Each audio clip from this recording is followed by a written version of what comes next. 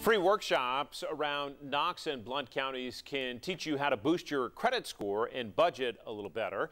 The sessions are part of the Financial Literacy 720 campaign. It kicked off today, July 20th or 720, because experts say you should aim for a credit score of 720 or higher.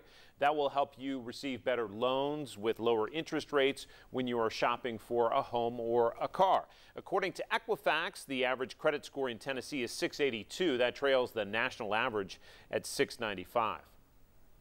Today is a day to have these conversations wherever they might be, wherever you are, re-entering the workforce, possibly getting ready to leave the workforce, wherever your situation might be.